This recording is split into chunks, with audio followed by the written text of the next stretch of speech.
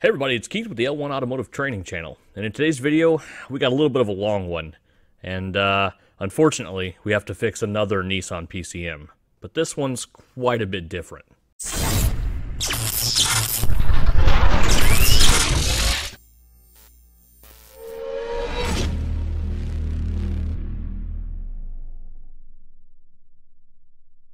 Corey over at SNA Auto, awesome YouTube channel. I'll put a link in the description for his channel. Check him out and subscribe to him. He's got a 16 Nissan Rogue that needs a PCM. Unfortunately, he got a used PCM because there are no new ones available, and the farther away new ones he could find are over $2,100. I might have quoted all that wrong. I don't know. I remember they were a ton of money. He said the only ones he could get and wait on were a ton of money. So he got a used PCM, attempted to program it. He can't get the keys to finish, and the VIN won't change. He tried every tool he's got, everything from NERS to Autels to launches, all kinds of stuff, couldn't get it to go. Well, this is actually a pretty common problem because starting in 13, most of the Nissans that are 20-digit rolling code, which started with the Altima, and by, I think, 14 or 15, the Rogue, and a bunch of others, they basically became a one-time VIN write. Not even console will work, and we're actually going to attempt it with console, but just to show you. But I'm pretty sure it's not going to go. So we need to do two things. One, the calibration in this PCM is incorrect, so it's actually for a California emissions vehicle is what the actual vehicle is, but the one that it's got is just a North America 50-state legal. I believe there's a transmission difference. The one that he's got is off of a 17, but the hardware is correct. So we do have to change the software, and we have to do the VIN. So we are going to go through and do the VIN first, which is actually very simple. It just takes some tooling and equipment, and then doing the calibration change is significantly more involved because neither of these things can you do with the Nissan scan tool or even do them out of the box with almost anything else. We've got to do quite a bit of editing. So to squash a bunch of the questions right off the bat, it's what am I using? Well, this is Go Diag breakout box and a bench flashing unit. So it's got a cable that outputs a bunch of B+, ignition switch, ground, CAN line, all that stuff connects it to the breakout box. So it allows us to use this harness to connect to the PCM to boot the PCM up on the bench. Now, it also comes with an OBD2 cable coming out of it so we can hook our scan tool, which we're using the Consult VI here, and then it gives you an additional plug-in on this end to plug into the vehicle side. Now, you could just not use this harness that connects to the PCM and not plug it into the wall and power up the unit, and just plug this end into the PCM, or this end into the car, and this end into your scan tool, and have a breakout box so you could scope each of the pins on the DLC. So that's two tools in one, really. All these tools that I mentioned, I'll put links in the description. They are affiliate links, so it really helps out the channel if you click them too, so I appreciate that. And none of them are really super expensive, except for the factory scan tool. That's quite a bit of money. No affiliate link for that one. So we're using that, and then to do the VIN change, this so we can talk to the computer and do the flash. And then we're going to use the Mini Pro EEPROM tool, one of my favorite EEPROM tools. Again, link in the description for that. So basically the first thing we had to do was identify which EEPROM on the circuit board is the one that houses the VIN. The SOIC8 small chip connector, there's quite a few connection types that come with the Mini Pro, so we'll go ahead and what we're going to do is actually take a look at this hooked up to Consult. We're going to attempt to change the VIN number with Consult just to show you guys what's going on. Click Start. We're going to go ahead and copy this onto our clipboard.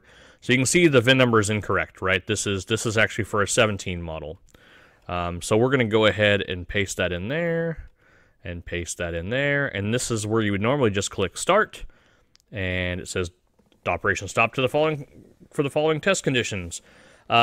Corey tried with tons of tools. It's not going to work. So this is the incorrect VIN number. This is the correct VIN number. So here's how we're going to fix this. Okay, we got that saved on our desktop, so that way we have a backup of this bin file. Now, if we pull up some data here, we can see this is our correct VIN, and we see this is a VIN number that's in here, so we're going to go ahead and change that. All right, and in this particular S25A32, the VIN is only stored in one location in it, So we're actually going to go ahead and write this to it. Now again, make sure that you had the original backed up. So we're going to click Program. And it says Program Successful. And we're going to turn our unit back on to boot this back up. Let's switch back over to the scan tool here. All right, so we got the so we did get the message. Go ahead and exit off of that. Go back over to Work Support. Go to VIN Registration. Click Start.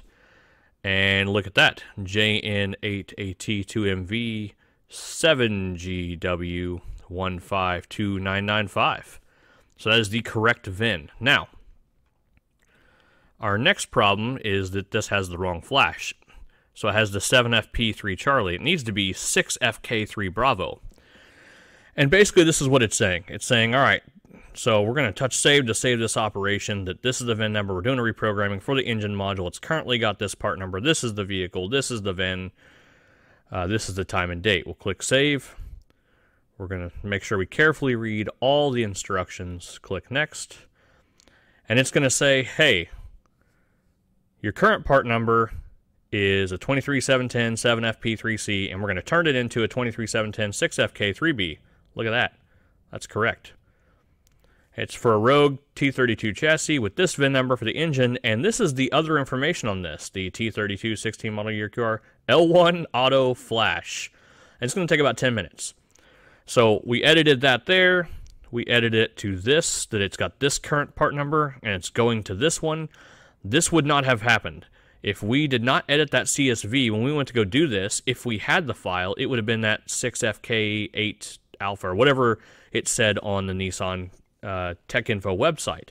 But that's not the case. We made our edits so we're able to flash this wrong file to the correct file, even though these are not compatible vehicles. So go ahead and click next. It's going to check for a network connection, and I'm going to have to log into Tweedle here. All right, once the Tweedle login comes up, go ahead and select your market.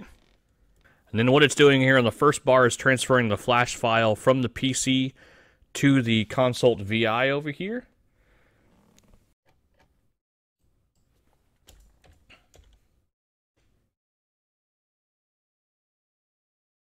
All right, so it says the reprogramming is complete, so we're going to press next. It's going to do a system call, and it may have us do a few other things. Go back to diagnosis of one system, go back to engine. Telling us some aren't detected, we know that. Logs in's got a bunch of codes, we know that. A couple things, we'll go over to our work support. Make sure we have our proper 29995. So we do. We'll go over to our ECU identification, and look at that, 6FK3 Bravo. So if you learn how to do this stuff and all kinds of other stuff, please head on over to l1training.com. We do a ton of this kind of stuff, a ton of regular flashing. If you just want to get into programming just to fix check engine lights that have software updates available, we got all that there at the website. Hundreds, over 100 hours of training currently, and growing every single week. So remember, like, subscribe, comment, leave a comment down below if you didn't like this. Tell me why you didn't like it. I know I'm getting kind of bored of this desk work, ready to get out there and do some diags. So thanks, guys. We'll see you next time.